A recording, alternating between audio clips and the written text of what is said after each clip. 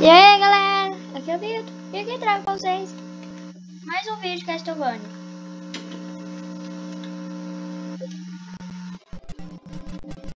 Oi, vou pegar o nesse vídeo, vamos tentar resgatar o trago. Matar ele, lógico. Aqui tem esses morcegos chatos pra caramba. O primeiro segredo é desviar. Ou tentar, se quiser. Se é um caso meu. Eles dão dano, mas eu vou tentar passar sem dar rage. E pra quem vê os vídeos meus, sabe que eu sou o cara que mais dá assistência em todos os casters. Perceba, só desviar dele. Se ele quiser vir pra você, ele vem. Se ele quiser, ele não vem. Desvia. Nesse aqui também você tenta. Se não conseguir, mata.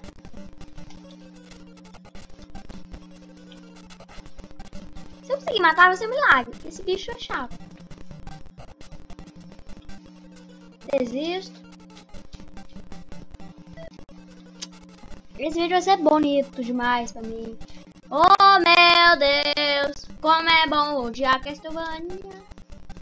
3 motivos que faz eu ficar odiando Castle, além da dificuldade. Chatice desse knockback, que parece que foi programado para ser o seu maior inimigo do jogo. Porque eu acho que o maior inimigo do jogo nem são os chefões. Não esquece não, os outros são bem que seja.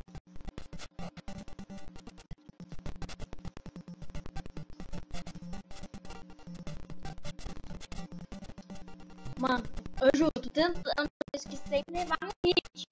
Só que fazer isso aqui sem levar no hit, eu acho que é quase impossível. Se fazer isso aqui, eu não sei se eles morrem facilmente ou não morrem.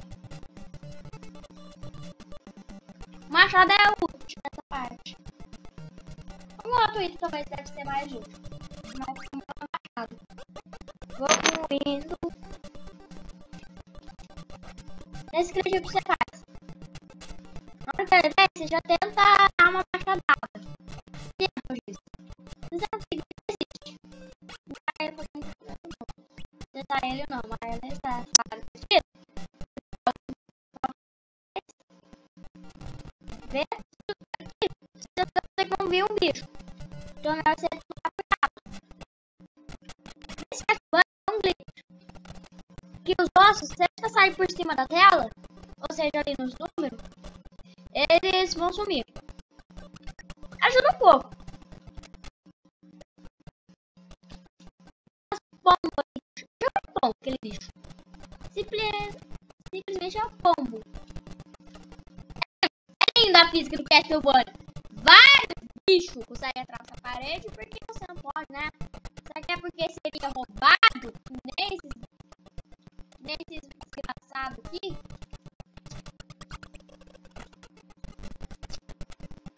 Quero viver feliz e em paz.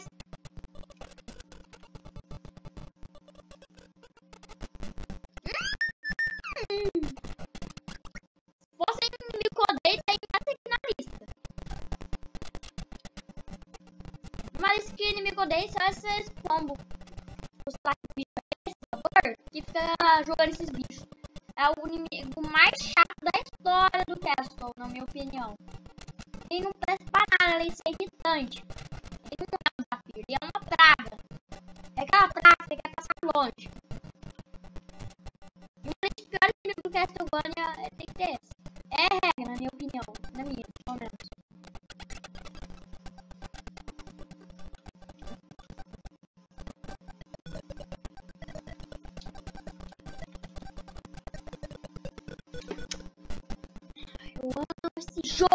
Eu amo esse jogo, presta para nada. Bom, acho que uma série que eu odeio no NES é Castlevania. Ou dificuldade absurda. Isso é certo, essa dificuldade era necessária na época. Mas hoje em dia, se jogar isso pra mim, tipo, já é roubo, parece. Pelo amor de Deus. Inimigos respawnam. Primeiro ponto E só jogo na época dos anos 90 ou 80 tinha. Infinitamente, não tem de vários respawnar. Tipo, cada um tempo. Ah, 1 minuto, 1 segundo de paz. Mas não, spawna em. Sumiu na tela? Opa! Respawnei! De graça.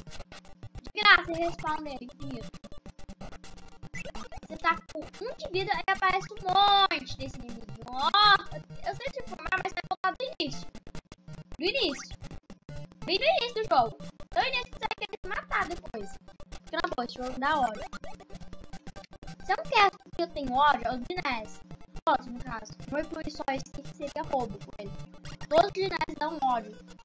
Um estresse fundamental que eu vou pegar com carinho no meu coração. Quando eu fui jogar Castlevania, já quase destruiu. No caso, eu joguei Castlevania, eu conheci o Castlevania de um jeito que não acho que ficou comum dos brasileiros. Mas eu conheci ele por causa de coisa. Por isso eu jogo contra eles, mas não é necessário. É um motivo bem idiota que eu conheci Castlevania. E alguns vídeos antigos que eu via, intro de jogo, a Castlevania era uma que eu via.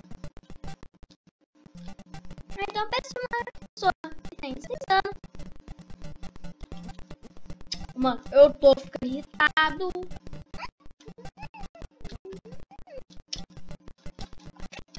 Tô com vontade de destruir meu controlinho aqui. Mas eu faço quebrar esse controlinho aqui. Não sei se alguém conseguiu zerar esse joguinho aqui sem dar no hit. Depois eu vejo se eu encontro um vídeo do cara que der no hit pra ver quanto tempo demorou.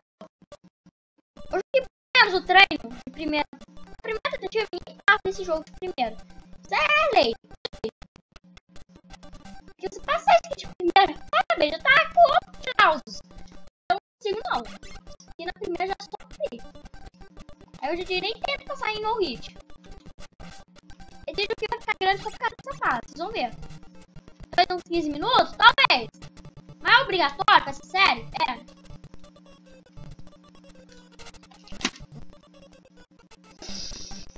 Tô perdendo o nervo. Na moral, hoje eu quebro esse controle depois do vídeo. Só não vou quebrar no vídeo porque eu tenho que terminar esse jogo.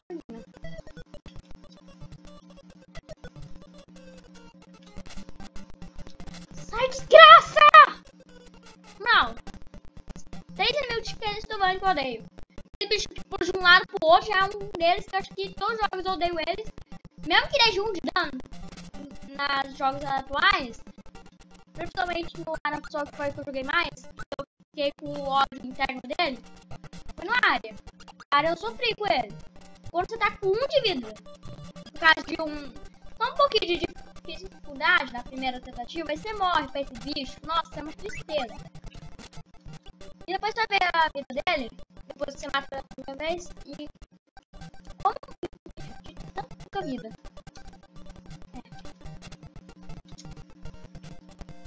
Vai, desce. Já é obrigatório para atacar a cruz.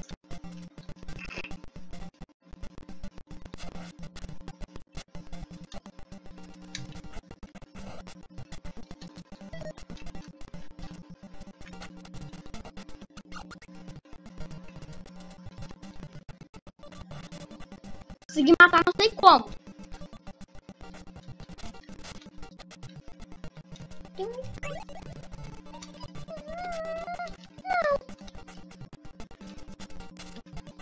Quero pegar todos os itens possíveis. Já vai pra mim ser mais útil do que tudo.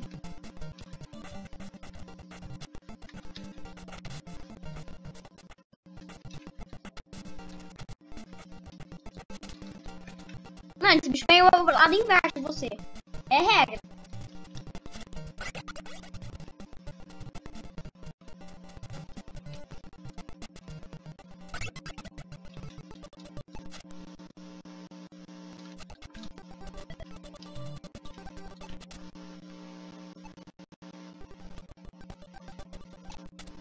Vamos finalizar o tempo. Eu tô de roubo mesmo.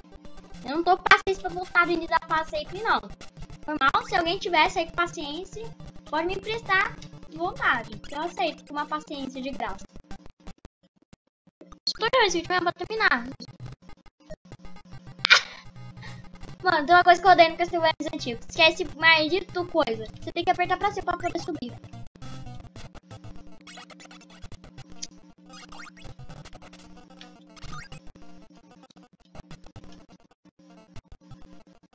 Pega isso de volta. Aqui uma dica que eu dou é vocês farmarem 50 corações.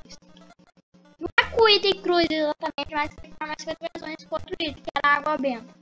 Só que, como eu não tenho água benta, vai ter que ser com a cruzinha. A cruzinha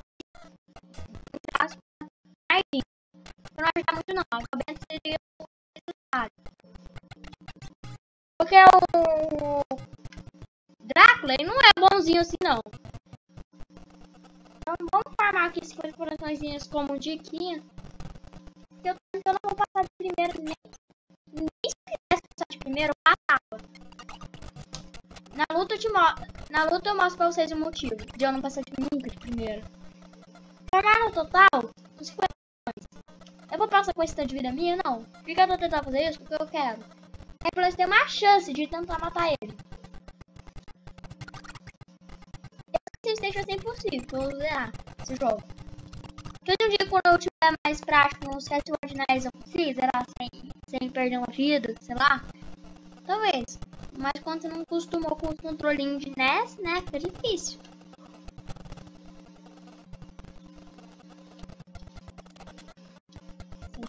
Corações, é chato pra caramba. Seria bom se viesse, sei lá, corações seguidos. Metade do coração também serve. Falta 6. Vamos aqui. Mais 50. É o necessário. A primeira parte. Pronto. Esse aqui tá bom. Aí tem água dentro aqui.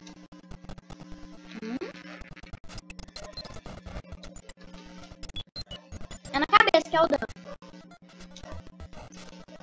Acertou o primeiro dano. Aqui, você tem um jeito de desvio quase infinito. Se você for um nível das técnicas que tipo, ninguém sabe usar, a não ser você consegue acertar isso aqui sempre. Eu não sei quantas hits são pra matar ele. Eu juro isso, mas é que a segunda forma é mais chata. A primeira você passa. A segunda você chora. É uma regra.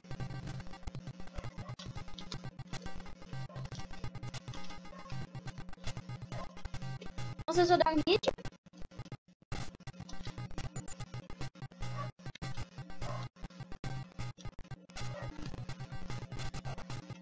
Tem que dar hit nele. Ele faz somzinho quando ele leva hit. É difícil pegar o esquema, mas você vai me pegar uma hora. Eu mesmo tô tentando aqui. Eu juro. Eu tô tentando aqui. Mas vocês estão vendo a vida lá em cima dele. Você vê como é que é esse lerdo. Acho que a cruz seria a última agora. Eu acho. Essa é a luta mais difícil do Castlevania, na minha opinião. O Papai Drácula nessa versão de NES aqui tá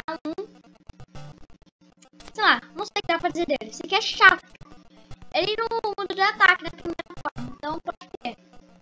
A maioria das vezes ele vai estar teleportando pra pertíssimo de você.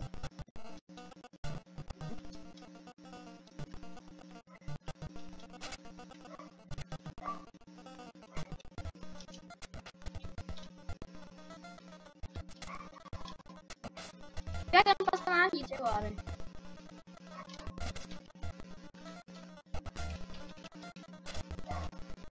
Escola de jogo pra ensinar a caçar desse bicho sem tomar hit, sem chorar de ódio, molar o controle. É uma dica que eu dou. É sempre pra você. Sempre. É sempre esperado isso. Então sempre antes de você atacar ele, tome cuidado com esse ataque. Ataque depois de atacar você. É uma dica. Mas por que eu estou algumas vezes? Não sempre. Pedir algum próximo que eu tô fazendo aqui. Só que sempre matando. Já dei mais de 100 testes mais na cinta que eu só dei 7. Não taca água benta, desgraça. É regra, eu não posso tacar água benta. Água benta não ajuda em nada dessa forma. A segunda é usar.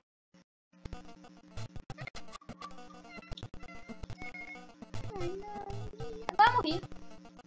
Nossa, morri bonito. Sobrevivi bonito agora. Tipo, eu mulher vai se teleportar dele, que ele vai andar junto, parece. Nem sempre ele vai teleportar pra você. Uma hora ele vai teleportar uma área aleatória. Na maioria das vezes ele teleportar pra você e só espiar.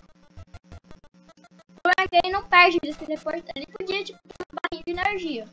Nem os corações pra usar super-épocas. Ele podia ter uma barrinha de energia pra teleporte. Seria muito útil. Eu vou mentir, irrita muito esse teleporte dele.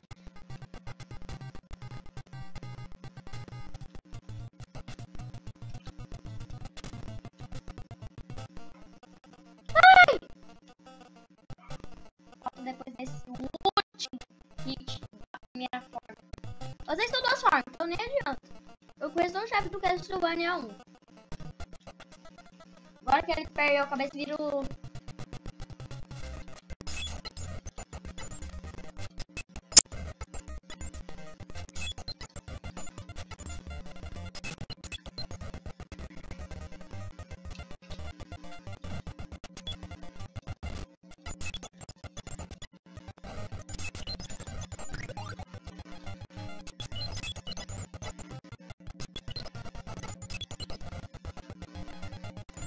Aqui se botar 22, ajuda um pouco. É uma coisa que eu não falei, mas tipo...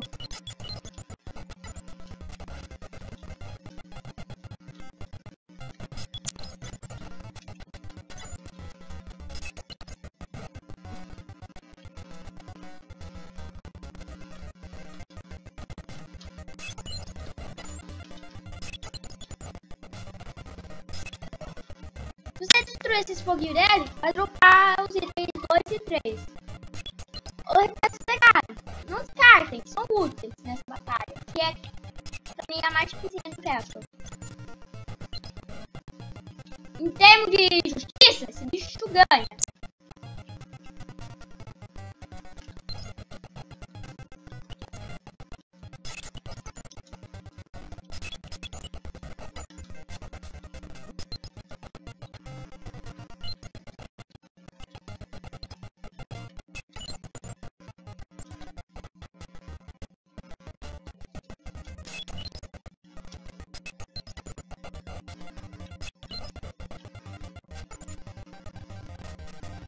Você dá um pulo grande, você passa. Você dá um pulo médio, nem tenta. Como ele morreu? Matei depois de hora. Depois de passar o vídeo, morreu. 18 minutos numa fase grande. Ai, como eu amo. Nossa. Ai, a primeira coisa que vale por mim é não mente. Então, eu vou contar todo o tempo de vídeo e como daria, mas vai ser 1 hora de jogo. Vai ser a primeira vez. Todos os anos, os créditos desse jogo aqui não são oficiais, os créditos do Castlevania. São como se fosse de um filme. Que nome de, tipo, tirando coisa tipo nome, também é diferente.